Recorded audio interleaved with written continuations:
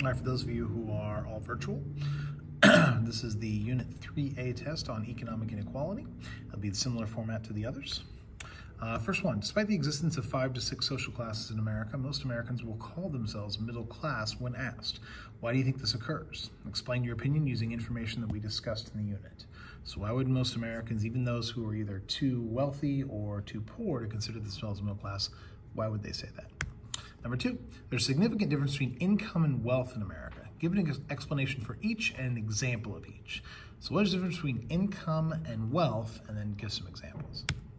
3, power is defined both in terms of money and influence in America. What examples do you have of each, and how does power play a role in economic inequality? Power. 4, social mobility is the ability to move up or down in social class. In America, it is believed that one can become wealthy through hard work and opportunity. Why do you think so many Americans believe in this idea? Okay, we call that the American dream, if that helps you.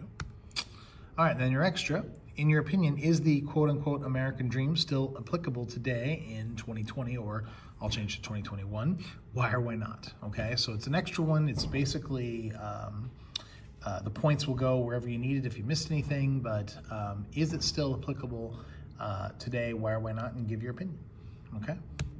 All right, that's it. So very short test, and when we're done, make sure you turn it in, and I will start posting the notes for 3B, which is racial and ethnic inequality, probably in the next day or so. Have a good time doing the test, and good luck.